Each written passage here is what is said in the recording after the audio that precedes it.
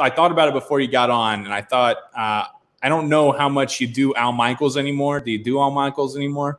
Unbelievable. Do you believe in miracles? Yes. That's basically all I can do, though. Okay. Well, I was thinking it could be a little fun. Could be good for social and everything. You know, maybe you do a little Michaels. I could slide in as Collinsworth. We could have a little back and forth bullshit. Here we are on a cup of Joey. Unbelievable. What's going on right here? Take a look as I welcome in my partner, Cris Collinsworth.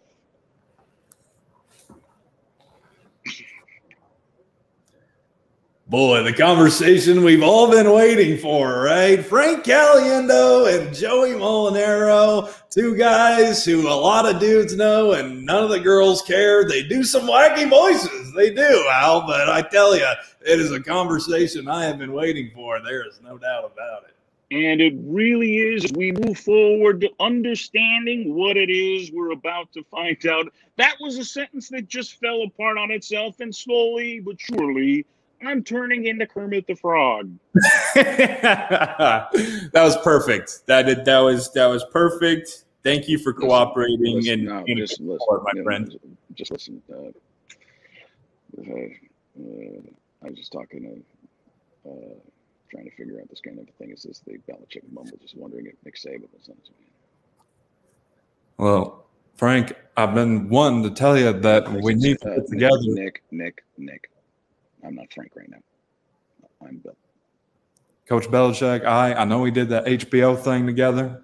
You came down. I didn't have time because I was running my football program. But I've been Nick, Bill.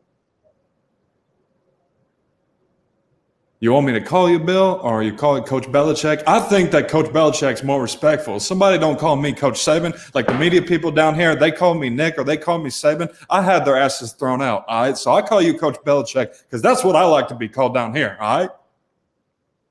Okay. No, but seriously, that thing that they did, that coach's special, I know it was like a year ago, like 6 months ago. But there's still something there, Frank. I think we could do a little Belichick Saban. I think it would rock people's worlds. I feel like we just kind of did it, you know.